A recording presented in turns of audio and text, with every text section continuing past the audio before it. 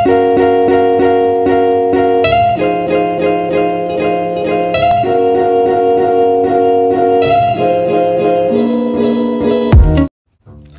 guys, what's up?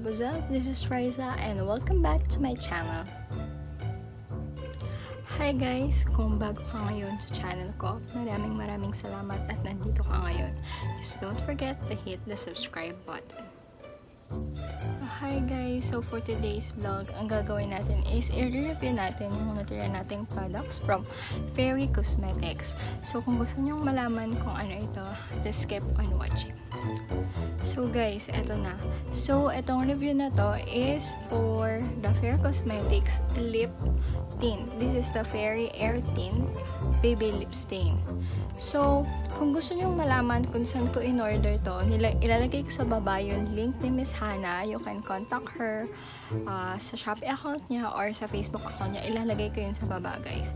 Na, ang in-order ko is yung the Fairy Air Tint in shade of Punch. Ayan, Punch and Lace. Ayan.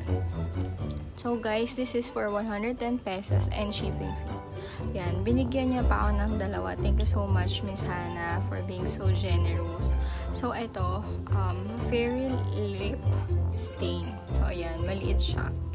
Ito yung baby version ng mga lip stain niya. And this is a gel base. Start muna tayo dito. So, ayan, sa packaging, makikita niyo naman, yung Punch, yun yung shade niya. And then, and sa baba nakalagay is 10 ml. And this is Lace. Naman yung shade niya and 10 ml. So guys, ipapakita ko na lang sa screen kung ano yung mga ingredients niya. So ayun guys, sorry pala kung nakasum kayo kasi para mas makita nyo ng malapitan yung product sa akin. So ang kiniklaim pala ng Fairy Air Tints is cruelty free daw sila, no oil. Tapos, in just 2 seconds, makikita mo na daw yung from water to matte. I-try natin. So, swatch muna natin yung mga products. So, i-shake muna natin. Ayan. So, ito siya. Pag na-open mo. Tinry ko na pala to guys. So, ayan siya. Yan yung ano niya. So, this is shade Lace. And then, punta naman tayo. I-shake ko siya. Sabi ang amoy niya daw eh. Okay lang. Parang, so ayan. Siguro dahil matagal siyang natago. So ayan siya guys. Every time. So ito na yung swatches na. Lace and Punch. So ayan siya. So, ay next naman natin is yung mga baby tints. Ayan. So, ilalagay ko na lang din yung ingredients dito. And, kiniklaim ng baby tint na ito daw ay buildable, easy to swipe, and is cruelty-free din siya, gel base, and wala siyang strong scent, and fruity yung scent niya, and no bitter taste. And this comes with vibrant color. So, let's go with the swatches. So, ito guys, ang gusto ko dito kay baby lip tint is meron siyang mga tagto parang wand applicator. Ayan. Tapos kukuha ko na isa. Then, ilalagay ko dito. Pixie. So, ito si Pixie. Ayan. And next is ito si Snow. Ayan. So, this is Snow. So, meron na siyang nakalagay. Si Snow is yung red. And then, si Pixie is yung medyo maroon. So, ayan guys. Here are the swatches.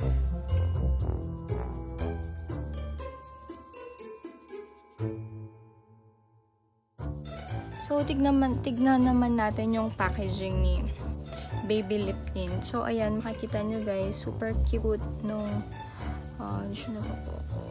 ayan, sobrang cute tong packaging niya and sobrang go-to na product mo to Kasi sobrang liit niya kasya sa packet mo, and then kung may maliit ka din na powder, okay na okay siya kung lalabas ka na cellphone lang at ito yung dala mo. So ito naman si Pixie. Ayan. So after naman natin sa swatches, i-try naman natin siya sa ating lips. So ito.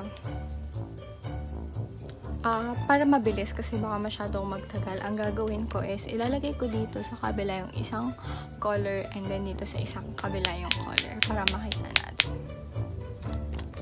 Kasi na-try ko na si Punch. Ipapakita ko na lang sa inyo yung swatches.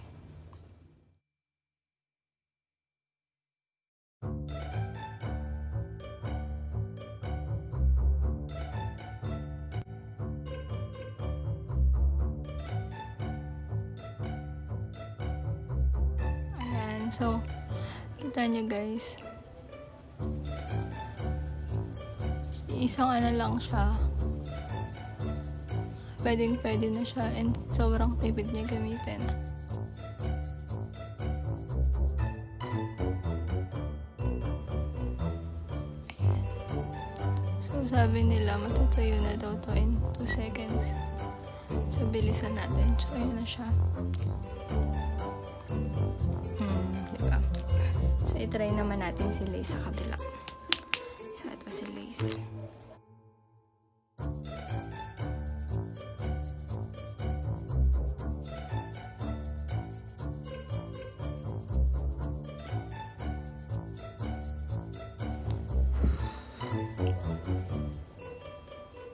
So, kita yung difference, diba? Mas dark si Lace kumpara kay Punch. So, kita siya, diba? So, ito si Punch and ito si Lace. Tapos, antayin natin siyang matuyo. So, ito na siya, guys. Sabi 1 to 2 seconds tuyo na daw siya. Pero ito nga tuyo na to. Try natin kung natatransfer siya. So, ang natransfer yung mga baby. Tapos, onti na. So, guys, ayan. Wala nang product sa lips ko. So, pupunta naman tayo sa ating mga cuties. Yan, sa mga little. Ito, maganda to kasi may applicator talaga siya. So, kanina napakita ko na sa inyo. So, napapakita ko na lang sa inyo si Snow sa wear test. And ito yung gagamitin ko sa test natin dito. Yung color niya sa akin. Kasi guys, dark talaga to. And diba sabi niya, vibrant colors to siya. So, magiging palaban to. So, good luck.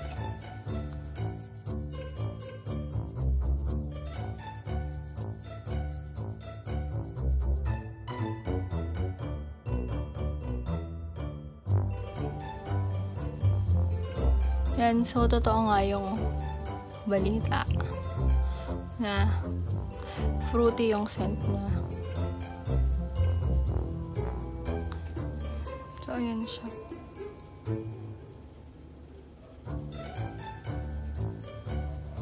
So, ayan, isang dip lang yan. Ayan na yung color niya. Lagay din natin sa baba. So, isang dip lang din.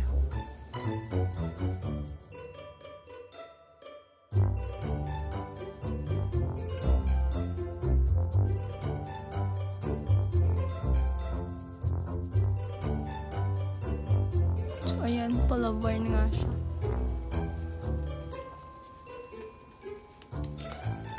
Kasi di ka muna papasok. So, this is in the shade Pixie. So, sobrang vibrant ka ng color niya. Ilagpas. So, diba ang sabi is, eto daw baby tint is pwede din daw siya sa cheeks. So, i-try natin siya sa cheeks. Ang gagamitin kong shade is Snow. So, feeling ko puputok to, kaya sobrang unti lang talaga.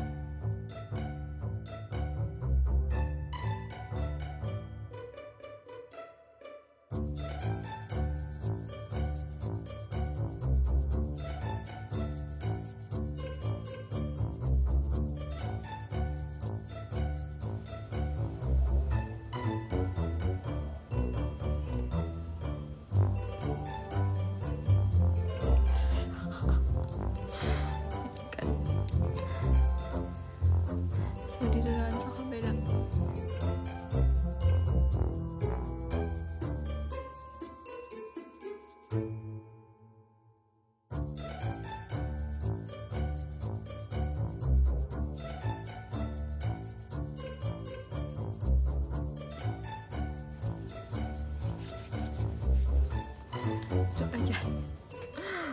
Oh my God. Kasi di ka muna papapasok.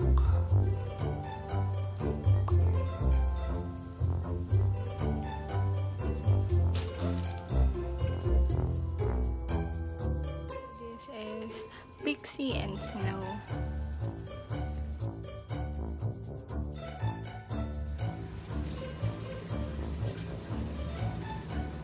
So guys, ito yung continuation ng ating wear test. So, check ko lang yung time. So guys, it is 10:07 in the evening and kumain na ako. Actually, nakatulog na ako. Nag-start ako nito. Pakita ko sa inyo yung una. It's 3 PM in the afternoon and sobrang okay na okay siya. And this is my lips after. So, ayan, kumain na ako. Ito na pala siya, guys. Ayan. So, hindi siya smudge proof. Ayan, medyo, sabi, 2 seconds to yun siya, pero hindi pa. So, ayun. So, for this part, napanood nyo na yung wear test na ginawa ko, diba? So, nag-start yun ng 3 PM until now, 10 PM. So, it is, ayan, 10:45. Sorry. So, 10:45 na, ayan. So, before, ang init, sorry guys, hindi ko kasi mabuksan yung electric fan dahil baka hindi nyo na ako marinig. So, etong part na to, sasabihin ko na yung final verdict ko about this product and yung mga pros and cons ko sa product na to. So, unahin na lang natin yung cons. So, from my first video, yung our vlog, yung hair clay brush, ang hindi ko gusto sa kanya is yung sa packaging niya, diba? So, ito, okay to kasi may nakalagay kung ilang milligrams and ito wala. Nalimutan ko kasing itanong kay ate kung ilang milligrams to, pero free lang naman din siya. Pero kung mag-repurchase ka, siguro mas maganda na din na alam mo kung gaano kadami yung product na binibili mo. But guys, this is 50 pesos and this is 110 pesos kung hindi ko ba siya nakasabi kanina, pero ilalagay ko din dun sa screen yung mga prices niya. So, ayun. So, dahil nga hindi ko alam doon yung sa ibang product, hindi ko nakikita yung kung ilang ml siya o yung content niya. So, yun yung isa sa ayaw ko. And then, next is yung expiration date. So, ayun. Maganda sana, Fairycosmetics, kung ilalagay nyo doon yung expiration date niya para at least alam namin kung gaano katagal namin gagamitin. Pero, kung ikaw, diba, kung student ka, tapos araw-araw na gusto mo may color yung lips mo o kahit kapag may color yung cheeks mo tuwing papasok ka ng school, is okay na siya kasi baka nga maubos mo nga yun. Tsaka sa halagang 50 pesos, diba? And maliit yun. Sure na maubos mo yun siguro sa isang semester kung college ka. So, next naman, or yung last cons na ayaw ko sa cons. Yung last na ayaw ko sa kanya is yung kiniklaim niya na after 2 seconds tuyo na siya. Pero, feeling ko hindi. O dahil makapal lang yung ko, diba? 110 pesos. Mag-iisip ka pa ba ng something na ganun? Baka depende siguro kung ilan sa isang layer lang yun. Yun lang naman yung ayaw ko sa kanya. So, next naman natin yung mga pros or mga nagustuhan ko sa product na to is yung price niya. So, di ba parang 110 and 50 pesos. Sa akin kung estudyante ako, tapos may mga ganito yung mga 50 pesos. Tapos, napanood ko na medyo maganda naman yung review niya sa mga vlogs. Siguro ako, bibili ako niyang, by the way guys, powder pala yung ginamit ko dito, yung baby powder na Johnson's na pink. Tapos, nilagyan ko lang nito. So, ayan yung kaninang napanood nyo. Okay na siya din. Next sa mga nagustuhan ko sa kanya is, diba, parang maliit nga siya. And then, ayan o, kasyang-kasya siya. Ayan. Kasyang-kasya lang siya sa gamit mo or sa pocket mo or sa mga mini pouches mo. Ayan. Kasi ako, meron akong pouches and mas gusto ko kasi mga maliliit na product na parang ilalagay ko lang siya. Parang maliit lang na bag yung dala ko and hindi na ako mahirapan magdala ng malalaking bag. So, talaga to. Ito yung mga on-the-go products na maganda para sa akin and promising naman yung color niya, diba? Tsaka, ayun, medyo pawis na ako. Buildable and vibrant yung color niya na. Ayun siya sa malayo. hindi ka naman mapapahiya yung parang pag nakita ka, sobrang fresh mo din. So, the final question is, should I consider repurchasing these stuffs? So, para sa akin, hindi ko pala siya nasagot dun sa last vlog ko about dun sa clay blush. So, kukunin ko siya. Andito din siya. So, eto. Kung mako-consider ko ba na bumili ulit after tong maubos? Yes, mga bes. So, kapag kasi nasagot ni Fairycosmetics or nalagay nila dito yung mga expiration date and yung mga gusto kong makita na ilang ml, ganun, expiration date niya, tsaka dito, yan, I'll consider repurchase din. Kasi isipin mo naman, di ba? Ayan o, ang dami ng product. Ayan. Ang dami ng product, tapos eto, diba, isang swipe lang yan, tsaka dito, tapos dito. So, matagal mo siyang magagamit at low price, diba? 110 and 50 pesos, ayan. So, ito kasi talaga yung mga nagustuhan ko sa product na to. Guys, I hope nagustuhan niyo yung review na to about Fairycosmetics kasi ako nagustuhan ko yung product and inaantay ko lang na marinig ni ng CEO ni Fairycosmetics yung mga gusto ko pang madagdag sa product na to na feeling ko kailangan nilang ilagay kasi as a consumer, yun yung mga kailangan nating makita. So guys, please subscribe if you haven't. Be good, have a nice day. Thank you for watching. Bye-bye.